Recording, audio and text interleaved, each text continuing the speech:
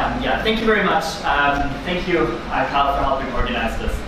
We're joint hosting today with the Blockchain Association, the Bitcoin Association of Hong Kong. Thank you very much, Genesis Block, for hosting us. This is a great space. Thank you all for showing up. I'm going to be talking about Bitcoin security. And that mostly means keeping your private keys safe. So as a bit of background about how Bitcoin works, I think all that you really need to know is that Bitcoins aren't specific files that you send around. They aren't like sending somebody an image, or they aren't like sending somebody even a piece of information, but rather Bitcoin transactions are signed messages. They're signed messages similar to checks, and they're signed with a digital signature. Now that digital signature requires a private key. This private key you can imagine as just being a large random number. This random number is small enough that you would be able to write it by hand on a piece of paper. It's relatively easy to store, but that also makes it relatively easy to be hacked, or relatively easy to be stolen. And the Bitcoin blockchain, the network, is not really able to distinguish between the real owner, as in the legal owner, or as in the rightful owner of a Bitcoin, but rather it's just able to tell whether the private key is correct, whether the signature is correct. So for somebody to steal your Bitcoins, what that really means is that they steal this private key. They steal the secret number, and they use it to sign messages that the network then accepts as coming from you. Kind of like somebody being able to steal your checkbook and forging your signature because they know exactly what it looks like. And then without the ability for you to get your money back, without the ability for you to close the other person's account, because it's a Bitcoin, and in Bitcoin we cannot do these things. A lot of Bitcoin security has to do with trade-offs. And I think Bitcoin can be very intimidating in terms of how many options you have to store your Bitcoin. If we're talking about something like PayPal, then there's only one website. There's only PayPal.com. You can only keep your money there. There's a clear step-by-step procedure on how to open these accounts and then how to secure them. If you want to do more, you cannot, because PayPal doesn't allow you. And if you want to do less, then PayPal might remind you that you have to do more. And with Bitcoin, it's a bit of a blessing and a problem that you have millions and millions of options. And that when you design your Bitcoin security, you're very free in deciding on exactly those trade-offs between how easy should your Bitcoin be accessible and how secure should they be. Before we can discuss a bit in detail about what these trade-offs look like or what options we have, I think we need to talk a bit about general computer security. Because your phone might not necessarily be secure, or your computer might not necessarily be secure. So you might even run into Bitcoin security problems before we even start talking about Bitcoin. When in Bitcoin security, or in information security, often we don't really worry enough about whether we're being hacked or not. If you remember, maybe 5 or 10 years ago, it was relatively common for people to have all sorts of software on their computer running that they don't want. Remember when the Internet Explorer had these like hundreds and hundreds of search bars, because there wasn't really a way to conveniently make money from malware. All you can really do is show advertisement to your victim, and a victim would probably be pretty different to that advertisement, because they would see advertisement all the time anyway, and so why bother removing that? Over the last years, and I've also had to do a bit with Bitcoin, we've seen a different type of malware come up that is called ransomware. So nowadays, it's much more profitable for somebody who has access to your computer or who serves you malware to serve you a piece of software that encrypts your data, meaning they turn your data into gibberish, and they keep the key, and they will ask you to pay a ransom to get your data back. And that is also a bit of a blessing in disguise. And it's really unfortunate for people who have been hit with this type of malware, but it is a type of malware that has made people a lot more aware of their computer security, and something that has made computer insecurity very visible. If you today take an old unpatched computer, let's say a Windows XP machine that has never really even gotten Service Pack 2, you're not going to be able to surf around some of the sketchy parts of the internet for very long before your computer is infected with ransomware. And luckily that also means that if your computer is infected with, if your computer is currently not infected with ransomware, it probably is not infected with anything else either. Because if it was infected with something else, if there was a security hole that a hacker could exploit to install something else, they would have already used that to install ransomware. And I think that makes, these principles make it relatively easy for us to look at this topic. So when we're now looking at how can you learn how to trust your device, how can we secure our accounts, it is something that everybody here in this room is going to be able to relatively easily do. It's not something that you need specific knowledge about. It's not something that you need to learn exactly how ransomware works, or how malware works, or how computers exactly work. There are a few relatively easy steps that will protect you from the vast majority of threats that are coming out there. And we're also going to be later to go into a little bit more complicated stuff, because it's fun to think about, and because it's a great demonstration of the things that Bitcoin can do. So we're going to be talking about what if somebody really powerful and wealthy is going after your money, like a professional international criminal organization. Before we're talking about computers even, or phones even, I think it's a relatively good idea to mention that securing your Bitcoins also has to do with keeping your Bitcoins yourself. Meaning you make your Bitcoin secure by holding them on your own device. By holding them on your own phone, on your own computer, on your own piece of paper, on your own hardware wallet, rather than handing them out to strangers.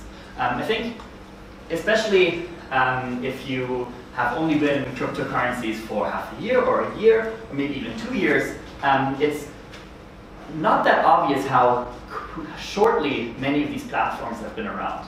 That many of these platforms have been around for as long as you have been around. For as long as I have been around, that there are very few that have been around for more than 3 or 4 years. Very few where we can say they have a good track record. And it's very likely that the expected life expectancy of an exchange is relatively similar to its age. I don't want to bash exchanges in general, but these companies are startups, like other startups too, and they are going to fail. And they might even fail within the next year. If an exchange is a year old, no matter how large it is not a given that it's going to be still around in 10 years. There's many, many problems that could come to an exchange. Not that I want to scare you, but there's the possibility that the exchange simply goes bankrupt, or that the exchange gets hacked, or that the exchange runs into legal problems, that somebody is seizing the money legally, meaning you no longer have access to it.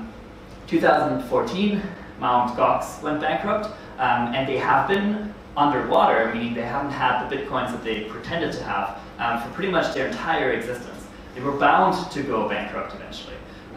The Japanese courts, they awarded their creditors with an X amount of Japanese yen, and now that the price of Bitcoin has increased so much, luckily people are going to get their money back, but only what they owned in 2014 as valued in yen, meaning they had to leave out all these Bitcoin gains. I think it's relatively likely that Bitcoin is still going to be around in 5 or 10 years, and it's very unlikely that these exchanges will be. So, especially if you're thinking about a long time horizon, and that a long time horizon in cryptocurrencies might be half a year, you really don't want to keep your money on an exchange. And if you do want to keep it on an exchange, there has to be some kind of compensation. And to be honest, I personally don't think that any of the compensation that exchanges do offer, for example, interest rates, is enough to really adequately compensate the counterparty risk. Yes, please. Would you feel the Japanese market or the Japanese exchanges might be more dependable since the government there seems to be stepping in the right direction? Maybe that also makes them more undependable, right? Because the government can at any time just seize the funds and stop the exchanges.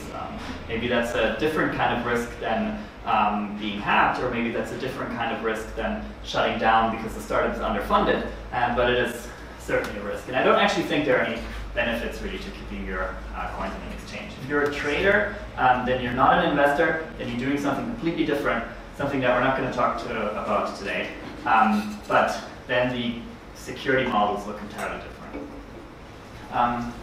So remember what I was mentioning about devices. So now we all have devices, right? We all have our smartphones, we all have our laptops, our computers. We might even have hardware wallets already, and we can somewhat assume that they are safe. As I mentioned before, if they weren't, they'd probably already went somewhere on it. They would probably already be exhibit some kind of funky behavior. If you're worried about your device possibly not being safe, you should factory reset it.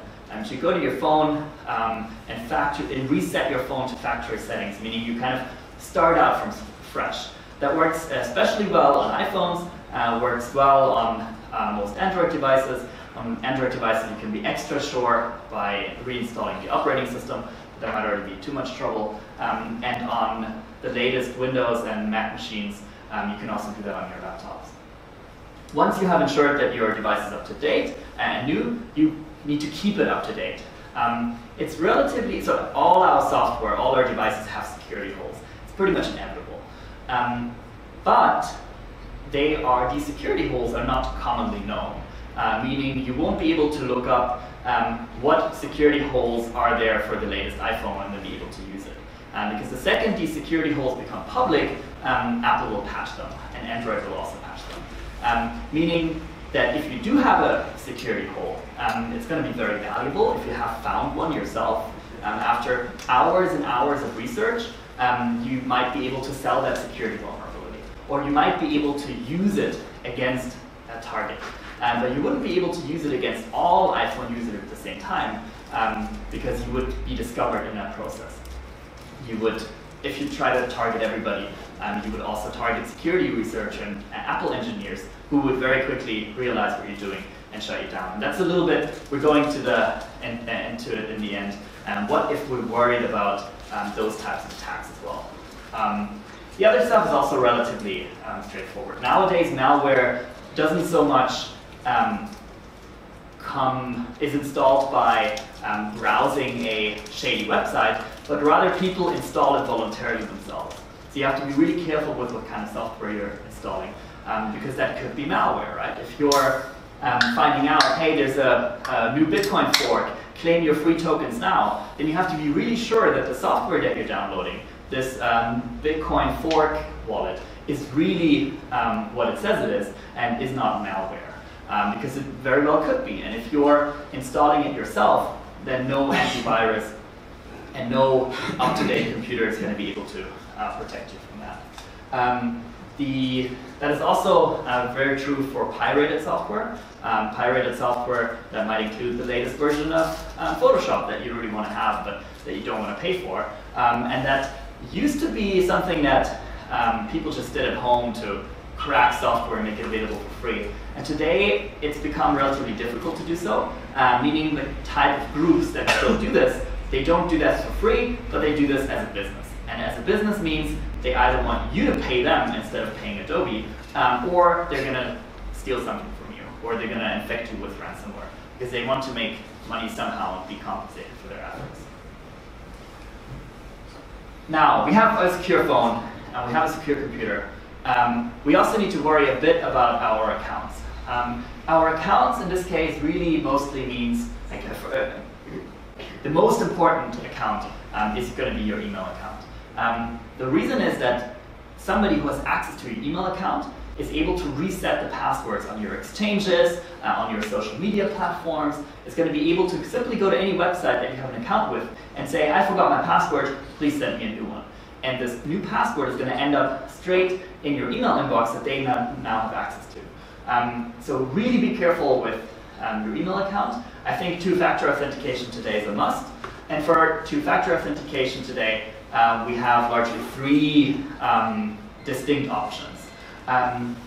Now, the first option is getting these codes by text message. So I hope you're all familiar with the general concept of two-factor authentication. It means that you not only log into Gmail or iCloud with your password, but you also get to send a secondary password that is time sensitive, so it's only valid for a few minutes, to your phone or to your app, or keep it on a hardware device. Now, the first option, SMS, is usually the most commonly offered one. It's usually the most convenient one, and it has the advantage that, especially if you have a subscription, if you have a contract with a mobile phone company, then you're not really going to lose your number. Meaning, even if you lose your phone, if your phone breaks, if your SIM card rusts or gets damaged, then you will still be able to go back to China Mobile or to 3 and ask for a new SIM card. And this is a system that can also be abused to hack you, meaning this is something that has happened quite frequently in the United States especially, where it seems relatively difficult and relatively easy to get a new SIM card issued. You can call up T-Mobile, you can call up Verizon and say, I'm going to this conference, I'm out of town, I'm in this hotel outside Chicago, please send me as quickly as you can a new SIM card because I lost mine. They will just send it to some random stranger without doing a lot of verification. It's a bit unfortunate. There's also different attacks that allow them to forward all calls or all text messages to a new number. In Hong Kong, I would say we're relatively safe from that. I mean, I have tried to port numbers and have tried to get new SIM cards. And in Hong Kong, you know, everything is running on paper, everything is running in person. It can be very annoying to have to go to a branch every time. But in a branch, it's much more difficult for a hacker to impersonate you because they're also going to be asked for their ID. And it all gets more and more difficult. If you are worried about this, but you need to use SMS two-factor authentication, you can get certainly from SmartTone and from China Mobile, I believe also from 3, prepaid SIM cards that come with like a backup option. Meaning you can buy the prepaid SIM card, it's going to say, you know, when you punch out the card, you keep the other part, and the other part is going to say the serial number of the card, and that in case you lose your SIM card, you're going to be able to get it back with this chip. So then you have an unregistered SIM card, unregistered as in not registered to your name. And these SIM cards cannot be ported, and the only way to clone these SIM cards, or any way to get these SIM cards back, would be to have the other part, the punched out part of the SIM card. Meaning as long as you keep that somewhere safe, maybe in a safety deposit box, you have the benefits of getting back your number if you lose it, and still not having to be afraid of somebody impersonating you, cloning your number. But there are better options than a text message. So one thing are apps. Google Auth is probably the most commonly supported one, especially by Bitcoin exchanges, and it creates a backup code, a two-factor code on your device. Meaning if you want to log into your accounts, you need to enter your password and then ask for the secondary password, which you get by opening your phone and just typing in whatever number it shows you, which changes every 30 seconds or so. The benefit of that is it works even if you don't have cell phone reception, even if you're traveling, even if you have a different SIM card in it, you're still going to get those codes. But it has the downside that it's much more difficult to back up, and if you break your phone, you might also lose these keys. Meaning then you have to go back to all your accounts and regain access, which usually in a Bitcoin exchange works like your account's locked for 7 days, you have to prove your identity again, you have to upload some handwritten document stating why you lost access to your two-factor authentication key, or who you are and your ID numbers. I think the last one is by far the coolest. FIDO U2F is the standard. So FIDO Universal Two-Factor.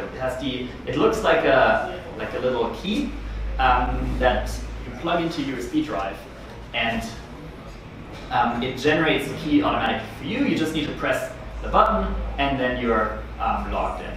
The big benefit is that this cannot be phished, meaning even if you were to be sent to a fake Google website, and this fake Google website asks you for your password, then you might be tricked into giving the fake Google site your real Google password. Now, this fake Google site might also be asking for your Google auth number or for your text message number, and then use those to gain access to your account. But if you have like such a FIDO UTF key, this theoretically cannot happen. I don't believe there are any public cases of this having been breached or the security standard having been broken, because the key will verify that you're really talking to the correct website, and that you're really talking to google.com and not to google.com-security.ru/info. These keys are relatively cheap.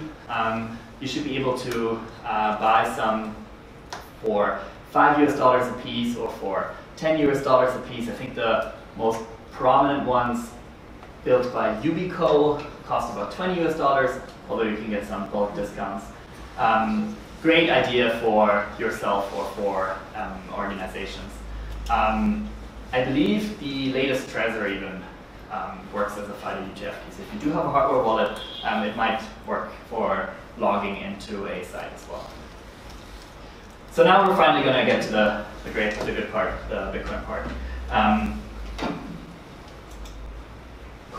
So coming back to having so many options that we can protect ourselves from in Bitcoin, I think it's worth it to talk about exactly what we are protecting us from. And this might be something that is different for each one of us. Each one of us has access to different things. Some of us might already have a safety deposit box in a bank that we trust. Others might not trust banks at all. Some of us might be worried about governments. They might be worried about their government seizing their Bitcoin, and others are going to be worried about information security, right? They're going to be worried about hackers stealing their Bitcoin. Some of us are going to put a lot of trust in their own IT capabilities, meaning some of you are going to trust yourself with keeping a computer running and not getting hacked, and others might not trust themselves at all about this. Some might trust their brain a lot more than others, and others, like for example, fear things like illness, or fear things like accidental death. And all these things matter when we think about how to secure our Bitcoin, especially when it comes to securing Bitcoins in the long run. Like, I want to buy one Bitcoin today, and I want to put that into my newborn kid's college fund, right? Or maybe not the best idea, but sort of as a, you endow a newborn child with a Bitcoin. Who knows? Maybe it's going to make the kid's life a lot easier in 20 years when the kid is like starting their own life. But how do you do that, right? How do you keep a Bitcoin in a way that you don't have to worry about it for 20 years? That still cannot be stolen. That kid A suddenly has its Bitcoin stolen, kid B doesn't, and then how do you reconcile that, right? So, because we also use Bitcoin for different things, we might use Bitcoin for spending, because we go to a cafe and spend Bitcoins. We might spend our Bitcoins on online purchases, but we also might keep them for saving. There are quite a few different options that we have. And I like to use this quadrant here, because I think it's a meaningful distinction as to what kind of option we should choose. These four options are, again, completely different. Let's start with the bottom, counterintuitively. Imagine we have relatively few Bitcoins, really so few Bitcoins that we don't want to invest in a hardware wallet, we don't want to worry too much about it, and we also don't use them very often. I think in this case, this is probably the best case for an online wallet, because you don't have to think about too many things. It's probably also not the most secure to put your Bitcoin into an online wallet, but if it's just 200 Hong Kong dollars, and if you don't actually intend to use it in the next few months, might as well open an account with a company like blockchain.info, verify yourself with your email address, so that you don't have to worry about too many things. You still have to worry about your password somewhat, but that's a relatively easy thing to back up, right? And then, yeah, you can always come back into the online wallet and sign in and get the Bitcoin back without worrying about where are they now. But if you make a lot of transactions, then you might already not trust an online wallet anymore. Maybe this doesn't even have to do directly with security. Maybe it simply has to do with availability. An online wallet can be down for a few hours. Maybe exactly that time when you need to make a transaction.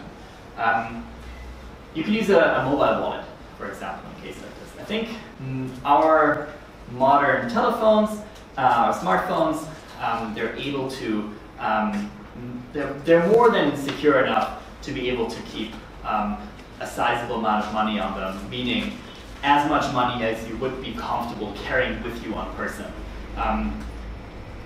You don't have to, there are possible ways to attack a mobile wallet, but not at the cost that makes it attractive to target people who only have a few thousand Hong Kong dollars on their wallet, which actually I think is already quite a lot, which probably few of us would keep in cash with them.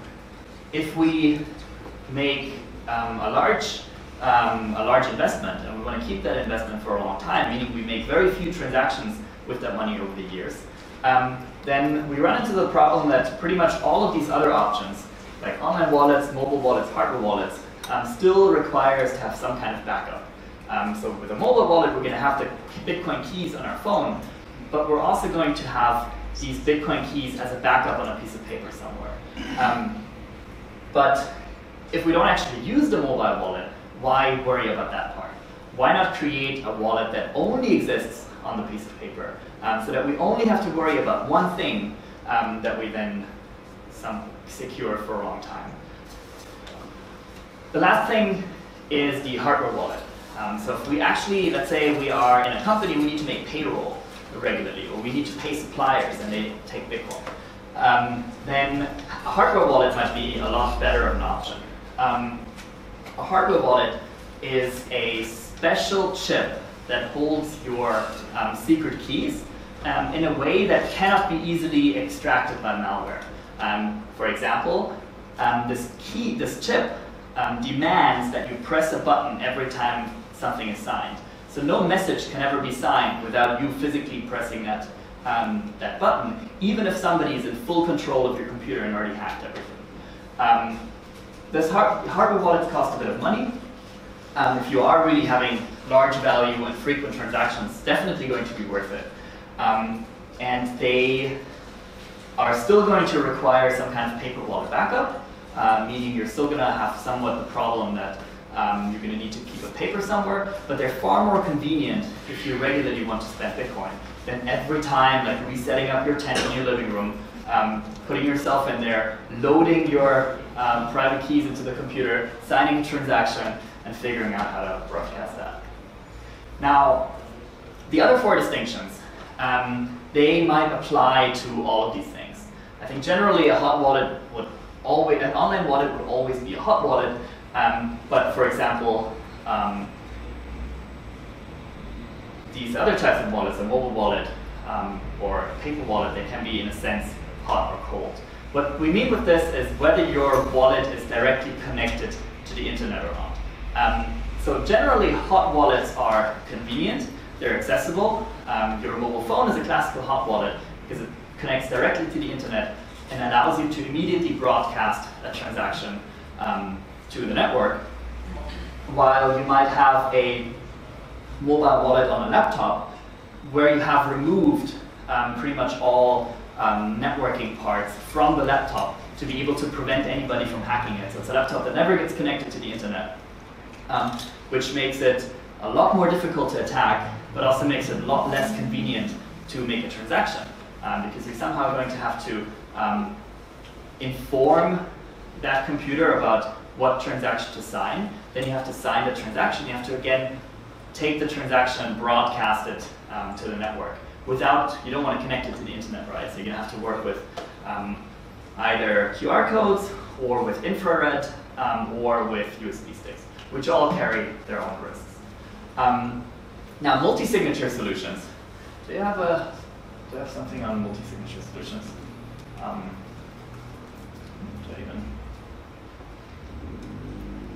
Hot wallets, cold wallets, hardware wallets, and there's nothing on it. Let's talk about multi-signature solutions. Because that's where you can get really creative. So a multi-signature wallet is something relatively similar to a multi-signature bank account, at least in principle. The difference is that these things don't require you to trust a bank. If you instruct your bank to add new signatories to your account, for example, because you want to add your spouse or because you want to add your business partner, then you not only trust your spouse, your business partner, but you also trust the bank with really keeping those rules. For example, in a bank too, you can tell the bank that only the business partner or you can sign together with the accountant. But what if the bank decides to change the rules? Or what if somebody tricks the bank into changing the rules? And this is not possible on the Bitcoin blockchain. Yet the principle is the same. You can create a Bitcoin address, meaning you can create a Bitcoin account, that has multiple signatories.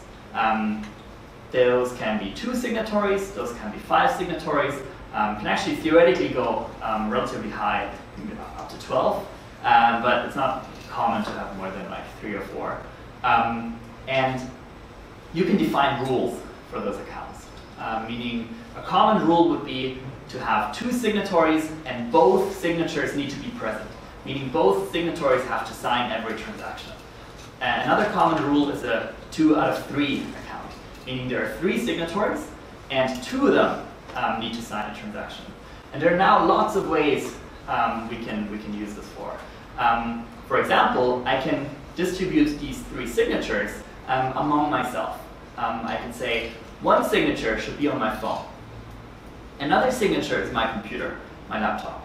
And a third signature is a paper backup that I keep in a safety deposit box. And this allows me to, without having invested really in a hardware wallet, without having really create some complicated legal arrangement, to already make it magnitudes more difficult to get hacked. Because now, for somebody, if somebody hacks my computer, they only have one of these 3 keys. And one of these keys is not enough to send my money. And to hack, so and if they had to hack my phone. If the government or the bank seizes my private key in the bank deposit box, or if the bank burns down, then I'm also not really worried about losing my Bitcoin in this case. The barrier for anybody to steal my funds becomes, I would say it multiplies. So it squares in difficulty, because now they not only have to hack my computer, but they also have to hack my phone. If the bank wants to take my Bitcoins, they not only have to seize the piece of paper from my bank deposit box, but they also have to hack my phone, which is probably not something hopefully not something they do a lot. So something that's very difficult and expensive for them. If I lose my phone, then I still have, then of course I cannot immediately make a Bitcoin transaction because the laptop is not enough. But I will have to go back to the bank deposit box and retrieve my recovery key and send my funds to a new account that I've set up, maybe with the same rules. So this is not something where you have to be too much worried about losing those coins to loss. There's also ways to create these things differently. Some people might be more comfortable with keeping the third key in an encrypted storage somewhere at home, but of course that means that they no longer need to trust the bank, and they no longer need to keep a key of the safety deposit box somewhere, but suddenly they need to remember another password, or suddenly they need to keep another encryption key somewhere. But lots and lots of options that, yeah, probably create a similar sense of security than a hardware wallet. Now, hardware wallet can also come into play in this. You could use a mobile phone, a hardware wallet, and a paper wallet as a 2 of 3 multi-signature. Or you can have 2 hardware wallets that both are needed to sign on, and so on. You can really, depending on what you're afraid of, you can distribute these keys as you want across different wallets. The other thing that you can do with a multi-signature wallet is distribute keys globally. This is something that's very fascinating if you think a bit about geopolitics and if you think about legal systems, because theoretically, if you are an organization that keeps, let's say you are a fund that wants to keep Bitcoin secure, then simply keeping coins in your brain might not be an option, because the organization doesn't have a single brain. The organization doesn't want to trust a single person with a single brain, with a single key. This person might be kidnapped. This person might be legally pressured. Maybe in most jurisdictions around the world, this person that remembers the key has some kind of legal protection to not being forced to, for example, say this key out loud in an interrogation situation. So this legal protection is relatively shaky, even in a lot of what we call liberal democracies. Now, let's say you want to use a paper wallet to mitigate against this, then there are, again, lots of legal tricks that your competitor or that a government could use to retrieve this piece of information. Theoretically, Bitcoin wallets can be, since paper wallets, since they're just information, they can be subpoenaed just like anything else. But if you distribute your keys globally, you can spread out that risk legally as well. For example, by using different legal jurisdictions that are unlikely to cooperate with each other, means that now somebody who wants to subpoena your Bitcoin and take your Bitcoin, they need to subpoena like multiple wallets at once, maybe leaving you enough time to move the funds to the wallet, unless there's some troubles there as well. So, for example, what could that be, right? Now, somebody who might already be a global fund would be able to go to Switzerland and deposit a paper wallet key somewhere in the mountains. They might at the same time give a copy to their lawyer in the United States, and at the same time put a piece of paper into a private bank in the Caribbean. And that creates a relatively diverse attack surface that can be very difficult to exploit all at once. And there's lots of legal cases that are probably more likely than a government going after you, but it's a fascinating mental exercise for lawyers and how to spread risk around legal systems globally that hasn't in the same way existed really before Bitcoin. Now, before we forget, of course, we don't just have to distribute these keys among ourselves. We can also give these keys to third parties. We can use third parties as trustees. There is somewhat trust in the world. It does exist. There is, more importantly, shared wealth, meaning the entire idea of a company is that multiple people come together for somewhat a business endeavor, and this business endeavor is going to require them to hold funds. And now, if this business endeavor involves Bitcoin, they would be able to create a multi-signature wallet that sort of resembles whatever rules they have laid out in their articles of association or in their partnership contract. So they would be able to say there are 3 directors, and 2 of these directors are needed to sign a transaction. Or there are 2 directors, and a third, and 2 of these directors need to sign. And in case something happens, there is a third key with a trusted notary, or with a trusted third person. Maybe the first employee who came aboard, or maybe this key doesn't lie with an individual, but rather lies with an institution. For example, the accountant. Now, the accountant is not able to run away with those coins unless they collude with one of the 2. So there's a bit of trust involved.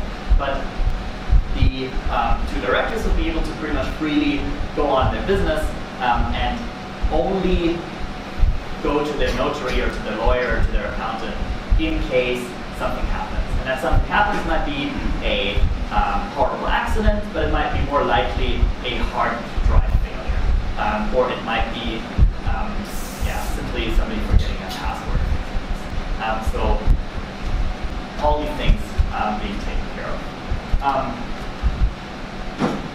What I want to go into now is I want to introduce you to an operating system that I'm going to that I regularly use to create Bitcoin wallets, and I specifically like this to create paper wallets for the following reasons. So I want to create a paper wallet that I can really fully trust, where I don't have to worry about, oh, what if that program I downloaded last month was malware? What if somebody was spying on me? What if somebody has introduced some kind of malware onto my computer to spy on me? So whenever I want to create a paper wallet, I want to install it kind of like on a fresh computer. I am still trusting my hardware somewhat. So I'm still trusting that nobody really messed with my hardware. For example, insert a keylogger or things like this, even though theoretically it should also protect from a keylogger. But the idea is that I have an operating system on a USB stick. I can download that myself. I can, if you want, you can get a copy too. And I can take whatever computer I have and somewhat trust. I don't need to trust the software on my computer. I only need to somewhat trust the hardware, which is a lot more difficult to attack and a lot less likely to be compromised. And I can start that computer from this operating system from scratch, as if this computer had never been used before. It's going to not remember anything. It's going to not have any settings changed. It's only going to come with the pre-installed software, which I hope, given that it's open source software and relatively popular software, has been somewhat audited against really malicious attacks. I can show you what it looks like. It's pretty blank. Here, this is the presentation today. All these folders should be empty, and it comes with a Bitcoin wallet. It comes with Electrum. Now, every time I shut down this computer, the computer forgets everything. This is what it means here with persistence is disabled. That none of the data is persistent. None of the data sticks. I can change it to remember stuff, but that's not really what I want to do. I want my computer to forget. So I'm going to ignore this warning. And it starts as if Electrum had never been started before. The computer is going to be a bit slow since, remember, you're running an operating system from a USB stick rather than from the hard drive. So the hard drive of this computer is not turned on right now. It's not even being touched. And I can create just any kind of wallet. I can create a multi-signature wallet. I can decide how many, here 15 keys, how many I can have. So I want to have a 2 or 3 wallet, meaning I want to create 3 signatures and set the rules so that 2 of these signatures are needed to make a transaction. I'm going to create a new seed. And now, of course, I would never be able to send money to this seed because there are cameras here. There's one in the back, there's one here on the side, there's one somewhere here in the ceiling, and you have all seen them. You can take pictures. So ideally, I would now be in somewhat an environment where there are no cameras and there's nobody watching. I'm not going to do this in a public cafe. And even at home, I'm going to be relatively careful that nobody looks in from the windows. I think the most, there's a movie called Citizen 4, which is set in Hong Kong, if you remember 2013, when we got high visits. It also popularizes this operating system. And in that movie, Edward Snowden pulls over the blankets over his computer to enter the password so that really nobody's watching. I think that's what super paranoid people do. You can do that if it gives you the peace of mind. I think a more convenient option would probably be to set up a tent, as I mentioned earlier, and sit inside a tent. But you would now be able to write this down, right? And I'm not going to write it down, but rather I'm going to copy paste it, which from a security perspective is a very bad idea. But yeah, anyway, because it's going to ask you to confirm it as a measure that you don't accidentally forget a word, and then really get annoyed years later when you get your money back. This is the public key that you need to record, so that when you do need to,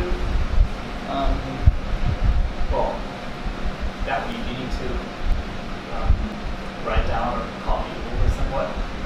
And then it would ask us to continue so on with the second key. I'm not going to go through all these options now, but basically you do this 3 times. And you can do this 3 times in the same location. You can also abort now and then move to fly to Switzerland, sit inside of a cave, and they don't like the tunnels and the caves better. And then you would go through that process again. This time only with the public key as key 1, and then creating sort of creating a new key for key 2. What else is there to know about this? So if we were to do this a little bit simpler, saying we only create a one-of-one address, or a traditional Bitcoin address that doesn't have multiple signatories. We can use this, so this works again. We can use the public key part here to create a watch-only address. I'm also going to quickly show you what this looks like. Opening Electrum wallet shows us exactly the same warning. It didn't remember anything. We're going to create a standard wallet, and we're going to use our public keys. Copy paste this public key in, and start the wallet. Now what this has done is it creates a watch-only wallet. And watch-only wallets are very powerful in this context. Because these watch-only wallets don't actually contain your private information. They don't contain your Bitcoin private keys. Meaning this watch-only wallet, you're going to be able to safely use on your everyday computer. For example, to request payments or to send money to it. Because on this watch-only wallet, you can see, you're going to be able to see all your addresses and see how much balance they have by connecting to the internet. Remember that problem of if you have a cold wallet, you're not really able to conveniently see even how much money you have. And this solves this problem by keeping your private keys on a computer that is not connected to the internet or on a piece of paper, and using this watch-only wallet, for example, to see if you still have your money, or to request payments. And that's then how you can fund your Bitcoin wallet, and, for example, make slowly monthly contributions to it if you want to save up in the long run. Sorry, I have a question. Yeah. The watch-only wallet how is it connected to the cold wallet? It's connected to, it's a mathematically very interesting way in that they have exactly the same addresses, meaning all the addresses are known to the watch-only wallet, but the watch-only wallet doesn't have your private keys. So if you then want to spend those Bitcoins, maybe you can buy something with it, hopefully they appreciate its value over time, you would be able to go back to your tent, enter your private keys, and then sort of sign the message to spend Bitcoins. We're going to move over now to the Q&A session. But yeah, thank you very much for paying attention until now. We do have more time. So if you have any questions around Bitcoin security and private keys, one thing I didn't really talk about was other coins. I think in principle, altcoins are similar. As in most cryptocurrency altcoins are going to be almost identical, with the only difference being that software is not as widely available, as in you're going to have this operating system, for example, only comes with a Bitcoin wallet, and I'm not really aware of any that come with like a Litecoin wallet, for example. But for the most cryptocurrencies, depending on how popular they are, wallets exist, and the principle of the Bitcoin private key pair are always the same. The major difference lies in Ethereum, where multi-signature wallets work very different. Because they're implemented as a smart contract, which formally weird complications of the difference. Do banks that store that have safety deposit box have any term in their safety deposit box contract that prohibits you from storing cold wallet? I'm just gonna say no, because So I'm pretty sure none of there's them. liability if they lose that for whatever reason, and Bank of China lost someone's safety deposit box. So I don't know about that. The reason why I said no to the first question is because I'm just sure they didn't manage to upgrade their terms of service in time. Maybe they're not comfortable with keeping those wallets, but they might have other restrictions that could later be interpreted as restricting. So they might, for example, prohibit you from putting in bearer bonds. Bearer bonds, which can also be very valuable, which are kind of like, imagine like a $1 billion bond. That $1 million bond that comes in a single piece of paper, and whoever has that piece of paper can redeem the $1 million. Those still exist. I don't know how common they still are, but maybe the bank would prohibit you from putting those in because they're a security risk. But actually, we don't know. I would generally though say that you are supposed to put stuff of value in there. Right? It's not a mailbox. It's meant to be protected from theft. It's meant to be that one place where you can comfortably put in gold bars, jewelry. Yeah, Felix was first, and then great talk, thank you very much. I would just like to make a quick comment. The version of Electrum is quite outdated. yeah. I definitely recommend checking for a version starting with the 3 main version and whatever is now on. Because it might happen. I actually had this problem. Somebody downloaded like the version, and the protocol where it talks to the Electrum server has changed, and he never saw the funds I sent him being received. There's actually also one security vulnerability in 2.7.9. Just download the most recent So version. the security vulnerability should be certainly fixed if I update this now.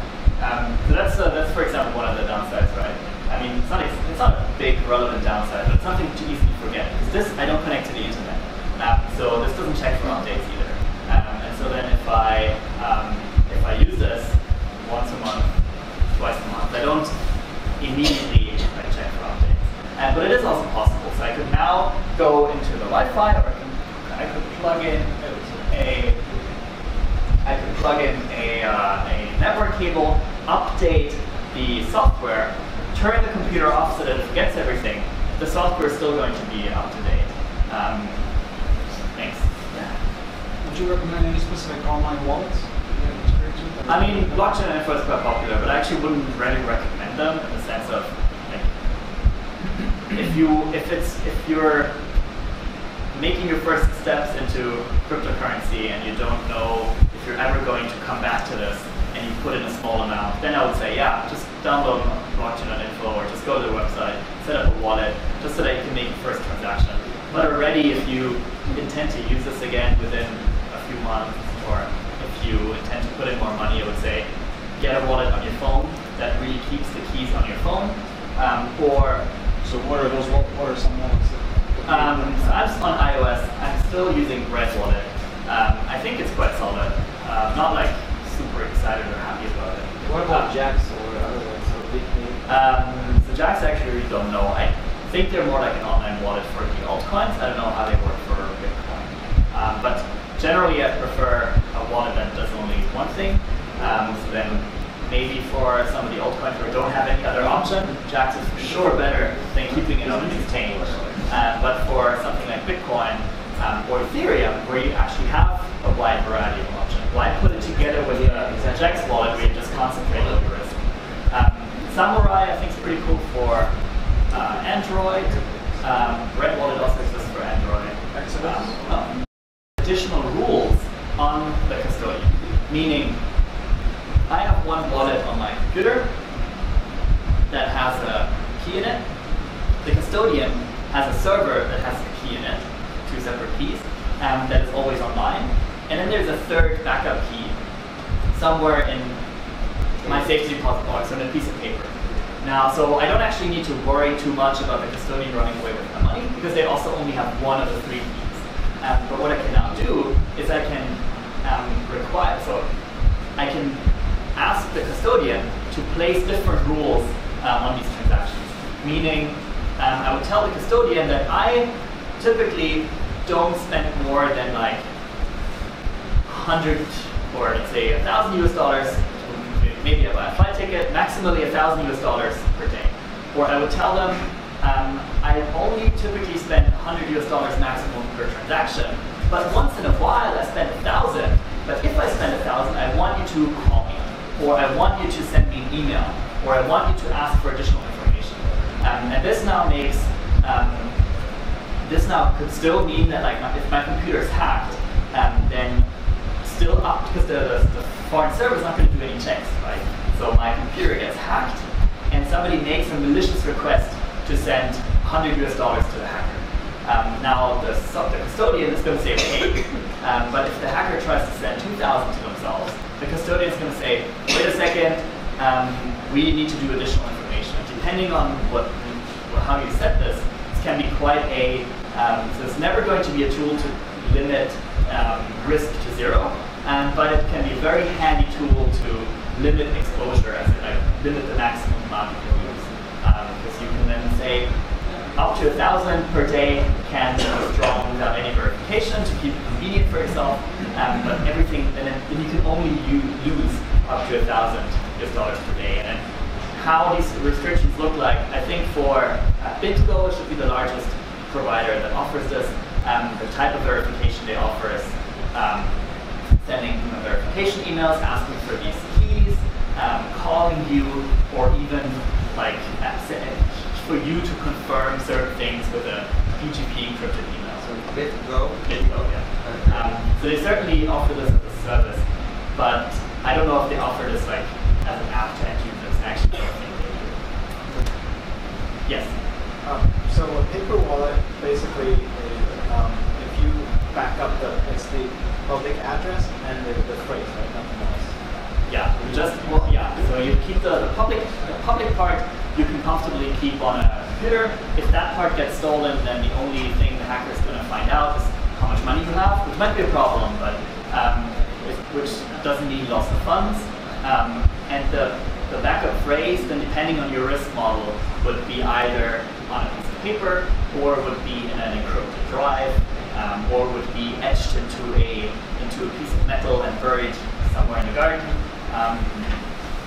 Yeah. So once it's done, then the wallet can be deleted. Yeah. So then once it's done, I shut down my computer, and then when you go into the shutdown sequence, it wipes all the memory. Really make sure that everything is as it was in the beginning. So it's never recommended to back up the online wallet and use that as a paper wallet because then it's already online. I mean, so an online wallet you can certainly turn into a paper wallet. So imagine if the same key exists in multiple forms. For example, because your online wallet also exists as a paper wallet, it's usually the weakest link that you need to be worried about. And then the paper wallet is always just a backup. So if the backup goes up in flames, you generate a new paper backup from the online wallet. And if the online wallet disappears or you forget your password or forget your access, then you use the paper wallet to get that back. Also lots of ways to combine these things. I would say you're always going to have a paper backup of your wallet, right? Of your Bitcoin wallet on your phone. If you have a hardware wallet, you're also always going to have a paper backup of it. But this is not a traditional paper wallet because the keys exist somewhere else. But it is also something that's worth thinking about, right? If you have a single key in multiple places, you need to be worried about these multiple places too.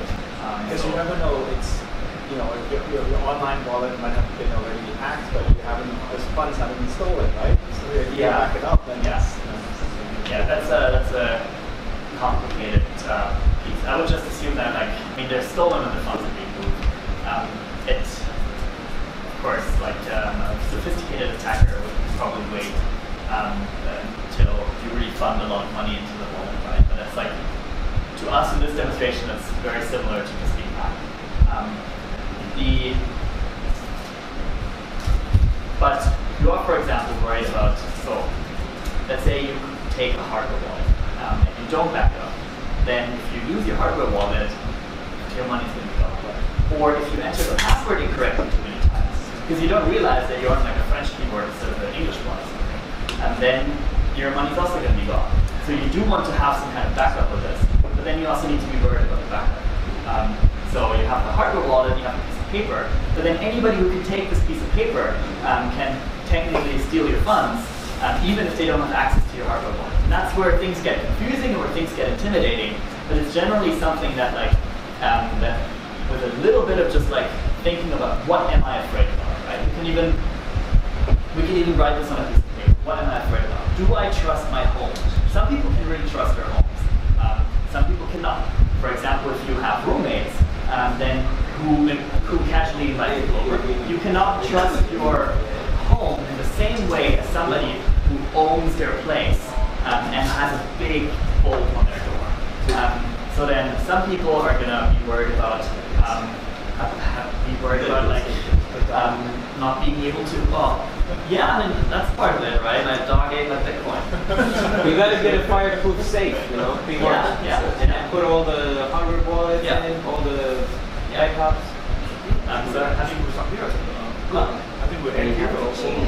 Yeah, I mean, I also saw my email. And you have to change the wall because otherwise they take away the safe. There's lots of things to think about. But yeah, you can put theoretically your Bitcoin in your brain if you trust yourself in remembering it. I think we would all be healthy enough to be able to remember 12 words. It's really doable. We just don't trust ourselves with it, right? And 12 words is really not that difficult. People remember 12 addresses. Right? For 10 years. Yeah, thank you, Kyle. Thank you for sending some. Thank you for thank you for coming, and thank you, Leo, for the great presentation. Again, thank you, Jennifer, for the whole place. In case you're actually you're new to Bitcoin, there's the ATM right there. At the office downstairs, you can try out. Make sure you have a wallet to store your Bitcoins. So thank you for coming, and we will have more events in the future. So just check out my meetup. Thank you.